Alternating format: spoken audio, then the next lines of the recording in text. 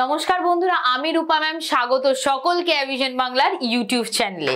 তো আমাদের 5 ফোরনের সিরিজে সবাইকে স্বাগত, যারা আমার এক্সটেন্ডেড ফ্যামিলি কিংবা যারা আমায় প্রথম দেখছো বা অ্যাভিশন বাংলায় আজ প্রথম ক্লাস করতে আসছো, তাদেরকে সকলকে মন থেকে স্বাগত জানাই। তো জানো, যেমন কিনা তোমরা প্রত্যেকে জানো বন্ধুরা, যে এক্সাম সামনে আমরা প্রতিদিন শুরু করেছি আমাদের ডেইলি বেসিস যে মিসলেনিয়াস পার্টের সামস, সেই ডেইলি সেশনের আজকে মানে নবম বা দশমতম দিন।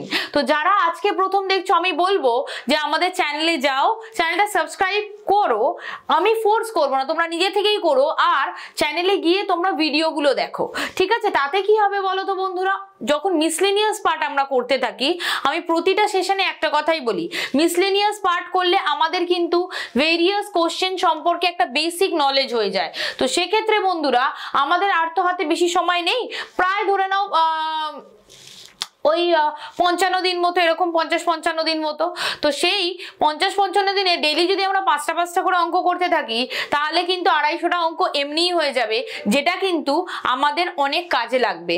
আর ওই থিওরি বেস করে আমরা অনেক কোশ্চেন সলভ করতে পারবো। তাহলে চলো বন্ধুরা, আর সময় নষ্ট না করে শুরু করি আমাদের 5 ফোরনের সিরিজ। তো প্রথম যে কোশ্চেনটা দেখি কোন চ্যাপ্টার থেকে আছে, profit and loss, the most important chapter, supreme chapter.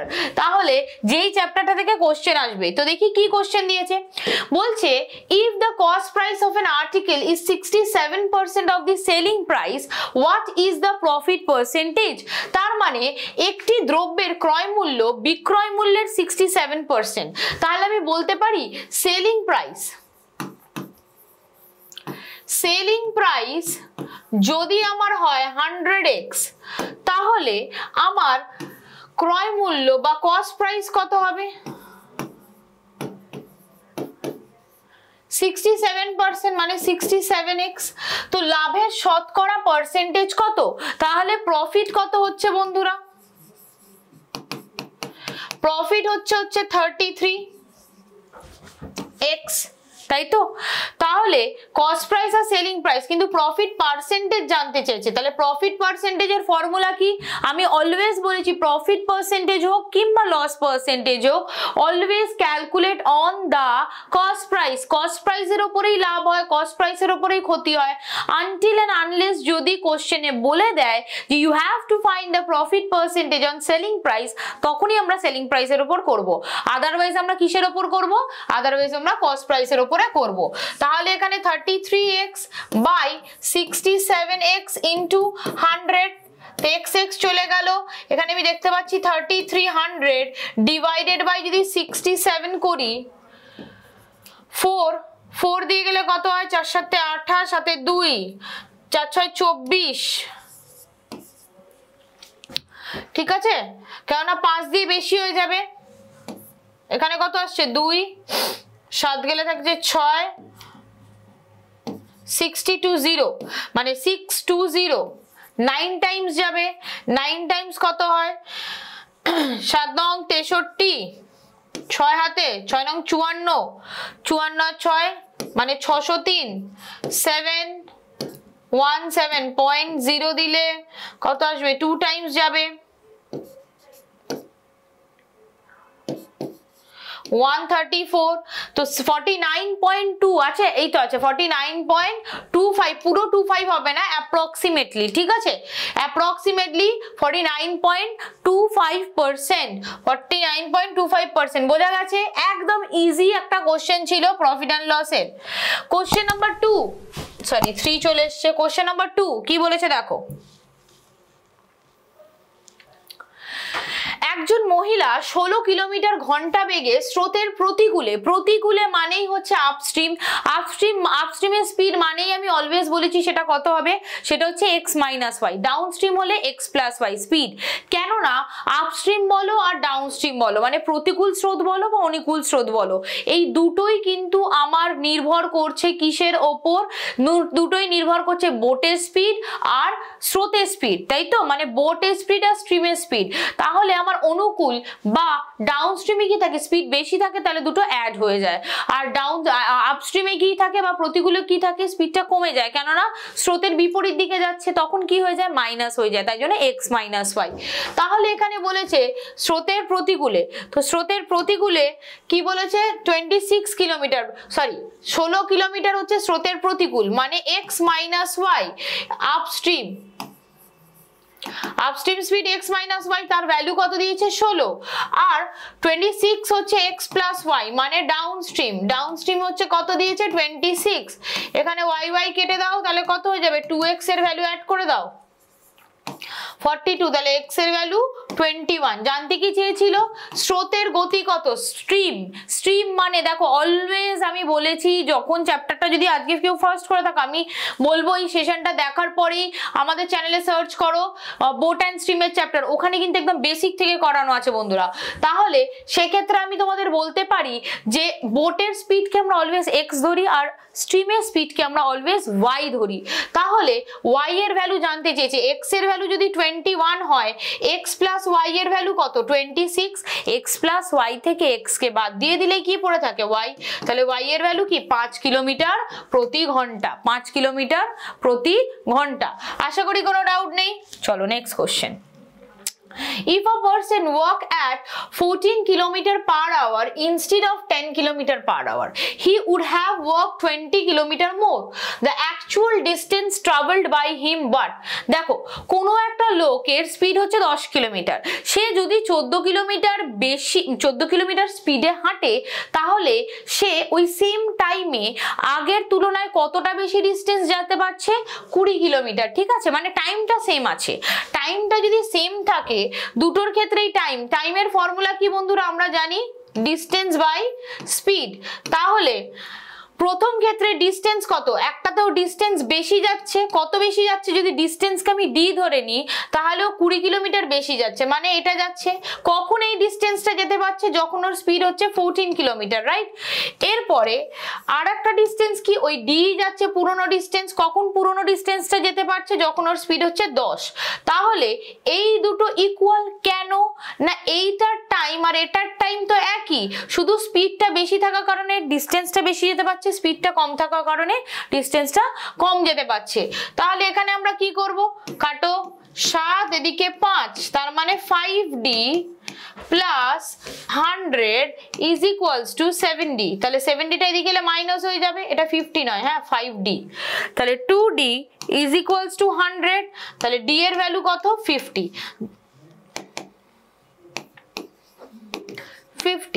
জানতে কি চেয়েছিল, প্রকৃত দূরত্ব মানে অ্যাকচুয়াল ডিস্টেন্স। যদি পরের ডিস্টেন্সটা জানতে চাইতো তাহলে 50 প্লাস 20 70 করতাম, কিন্তু অ্যাকচুয়াল ডিস্টেন্স জানতে চাইছে, যেটার আনসার হচ্ছে 50। ক্লিয়ার? চলো নেক্সট কোশ্চেন দেখি। বলেছে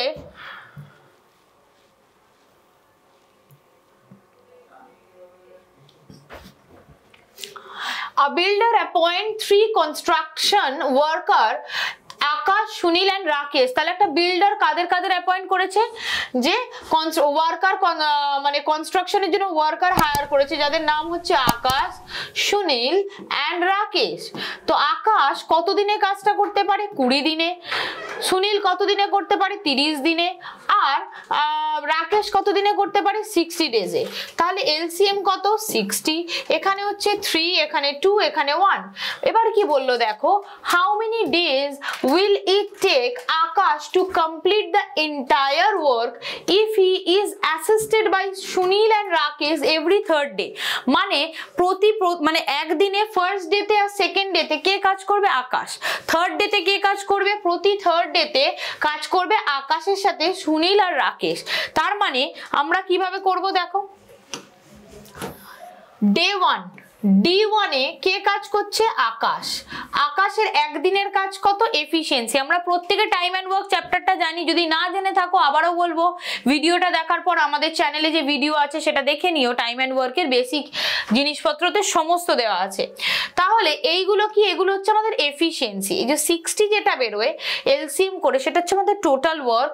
আর এই যে টোটাল ওয়ার্ককে ডেজ দিয়ে ভাগ করলে যেটা বেরোচ্ছে সেটা হচ্ছে efficiency. What does it means by efficiency? capable to do any work মানে একদিনের কাজ, 1 ঘন্টার কাজ। এবার ম্যাম কখন একদিনের কাজ বলবো আর কখন 1 ঘন্টার কাজ বলবো? যদি কোশ্চেনে ডেজ দেওয়া থাকে তখন একদিনের কাজ, যদি কোশ্চেনে আওয়ার দেওয়া থাকে তখন 1 ঘন্টার কাজ। তাহলে এর 1 ঘন্টার কাজ হচ্ছে 3 ইউনিট, এস এর 1 ঘন্টার কাজ হচ্ছে 2 ইউনিট, আর এর 1 ঘন্টার কাজ হচ্ছে কত? 1 ইউনিট। এবার দেখো কি বলেছে,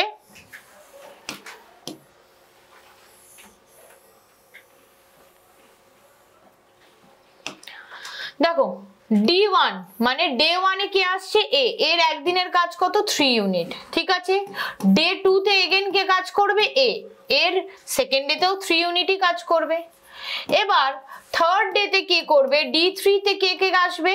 D3 তে আসবে এ প্লাস এস প্লাস আর, তাহলে এ প্লাস এস প্লাস আর এর কাজ কতটা? 3 plus 2 plus 1 that is 6 unit, তাই তো। তার মানে ডে 1 ডে 2 আর ডে 3 তে আলটিমেটলি 3 ডেজে কতটা কাজ হচ্ছে বন্ধুরা টোটাল? সেটা হচ্ছে 6 6 12 12 ইউনিট, ঠিক আছে। আমি কি বলেছিলাম? এই যে অল্টারনেটের তোমাদের কিন্তু অঙ্ক করিয়েছি আমি বলেছিলাম যে 3 দিনে 12 ইউনিট হচ্ছে, টোটাল ওয়ার্ক কত? 60 ইউনিট। তার মানে 60 ইউনিট হতে গেলে কত সময় লাগবে? তাহলে 12 থেকে 60 এ যেতে গেলে কি করতে হয়? ইনটু 5। তাহলে এদিকে ইনটু 5 করলে এদিকেও তো ইনটু 5 করতে হবে। তার মানে 15 ডেজে কত ইউনিট হবে? 60 ইউনিট। 15 ডেজে কতটা ইউনিট হয়ে যাবে? 60 ইউনিট। তাহলে এখানে কত? আনসার হচ্ছে 15 ডেজ, অপশন নাম্বার বি। তাহলে চলো বন্ধুরা, আশা করি বোঝা গেছে। নেক্সট কোশ্চেন হচ্ছে আমাদের 5 ফোরনের লাস্ট কোশ্চেন, চলো দেখে নি। আচ্ছা, দিয়েছে হচ্ছে মিক্সচার এন্ড অ্যালিগেশনের থেকে কোশ্চেন, যেই চ্যাপ্টার থেকে কোশ্চেন আসার সম্ভাবনা প্রচুর, প্রতিটা পরীক্ষায় এসে থাকে। ফলে চ্যাপ্টারটা সম্পর্কে কিন্তু বেসিক যে আইডিয়াগুলো সেটা অলরেডি আমাদের চ্যানেলে দেওয়া আছে, সেটা একটু সার্চ করে নিও। দেখো কি বলেছে, ratio of milk and water in the mixture of 48 litre is 3:1। তাহলে মিক্সচারটা কত? 48 লিটার। এখানে কি কি আছে? আর মিল্ক আছে আর ওয়াটার আছে। কি রেশিওতে আছে? 3:1 রেশিওতে আছে। তার মানে মিল্ক আছে 3 ইউনিট, ওয়াটার আছে 1 ইউনিট, টোটাল কত? টোটাল হচ্ছে 4 ইউনিট। বাট এখানে তো আমি দেখতে পাচ্ছি টোটাল কত? 48 লিটার। 48 লিটার, তাহলে 4 ইউনিটের ভ্যালু যদি 48 লিটার হয়, 1 ইউনিটের ভ্যালু কত? 12 লিটার। তার মানে 1 ইউনিটের ভ্যালু যদি 12 লিটার হয়ে থাকে, এই 48 লিটারের মধ্যে মিল্ক কতটা আছে? 3 ইউনিট। 1 ইউনিটের ভ্যালু 12 লিটার, 3 ইউনিটের ভ্যালু 36 লিটার। আর ওয়াটার তাহলে কতটা আছে? 1 ইউনিট মানে 12 লিটার। এরপর কি বললো দেখো, মিশ্রণটি থেকে 10 লিটার মিশ্রণ বের করে নেওয়া হয়েছে। মানে এই 48 থেকে আমার কি বার করে নিয়েছে? 10 লিটার মিক্সচার বার করে নিয়েছে। এবার যখন 10 লিটার মিক্সচারটা বার করে নিচ্ছে, তার মধ্যে মিল্কও বেরিয়ে যাচ্ছে, ওয়াটারও বেরিয়ে যাচ্ছে। তো সেই 10 লিটারের মধ্যে কতটা মিল্ক আছে আর কতটা ওয়াটার আছে সেটা আমরা বার করব। এবার দেখো, যখন 10 লিটারটা আমি বার করে নিলাম, 10 লিটারের মধ্যে এগেন মিল্ক আর ওয়াটার বেরিয়ে গেল। কি রেশিওতে বেরোলো? মিল্ক আর ওয়াটার বেরোলো তোমার 3:1 রেশিওতে। তার মানে মিল্ক আছে 3 ইউনিট, ওয়াটার আছে 1 ইউনিট, টোটাল কত? 4 ইউনিট। তাহলে 4 ইউনিটের ভ্যালু যদি 10 লিটার হয়, 1 ইউনিটের ভ্যালু কত বন্ধুরা? 2.5 লিটার, তাই তো। 4 দিয়ে যদি 10 কে কাটো কত? 2.5। তাহলে 1 ইউনিটের ভ্যালু 2.5 লিটার। তাহলে এখানে 3 ইউনিটের ভ্যালু কত হবে? 7.5। আর ওয়াটার কত? 1 ইউনিট মানে 2.5। এইটা আমরা কি বার করলাম বলো তো? আমরা যখন 10 লিটার তুলে নিয়েছি, 10 লিটার তোলার পর ওই 10 লিটারের মধ্যে কতটা মিল্ক উঠে গেছে, কতটা ওয়াটার। এবার একদম বেসিক জিনিস, মিল্ক আমার ছিল কতটা? মিল্ক ছিল হচ্ছে 36 লিটার, খুব ভালো কথা। ওয়াটার ছিল কতটা? ওয়াটার ছিল হচ্ছে 12 লিটার, ভালো কথা। যখন 10 লিটার আমি তুলে নিলাম, 10 লিটার তুলে নেওয়ায় আমার কতটা মিল্ক উঠে গেল? 7.5 লিটার, খুব ভালো কথা। যখন 10 লিটার তুলে নিলাম, তাতে কতটা উঠে গেল ওয়াটার? 2.5। এইবার দেখো 10 লিটার তুলে নেওয়ার পর কি বলেছে, the mixture and then 20 litre of water added. দেখো 10 লিটার মিক্সচার তুলে নিল, বাট অ্যাড করলো কি ওয়াটার, তাহলে ওয়াটার যখন অ্যাড করলো ওয়াটারের জায়গায় দেবো। জানতে চেয়েছিল কি final difference between milk and water, তাহলে ফাইনালি আমাদের মিল্ক যেটা আছে আর যেটা ওয়াটার আছে সেটার ডিফারেন্স জানতে চাইলো। তাহলে এখান থেকে মাইনাস করো, কত হবে 36 7.5, দ্যাট মিনস 5, 28.5 হচ্ছে ফাইনালি মিল্ক আছে। আর ওয়াটার কতটা আছে, ওয়াটার হচ্ছে 22 থেকে 12, তো হ্যাঁ 2.5।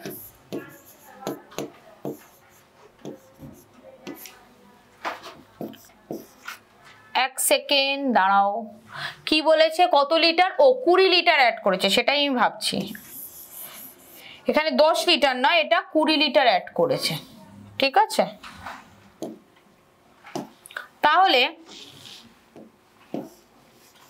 আমার ফাইনালি মিল্ক কত আছে 28.5, আর ওয়াটার দেখো 20 30 32.5 থেকে, তাই তো 32.5 থেকে 2.5 গেছে, 20 litre of water is added to it, okay fine. তাহলে 20 এদিকে কত গেছিল 12 লিটার, ওকে।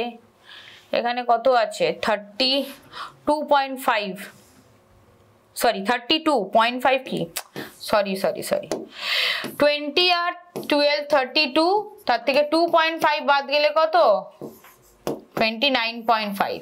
এবার জানতে চেয়েছিল এটা হচ্ছে ফাইনাল মিল্ক আর এটা হচ্ছে ফাইনাল ওয়াটার, তো এই দুটো ডিফারেন্স কত, আমি তো একদম পরিষ্কার দেখতে পাচ্ছি কত, এই দুটো ডিফারেন্স হচ্ছে 1 লিটার। তাহলে 1 লিটার হচ্ছে আনসার।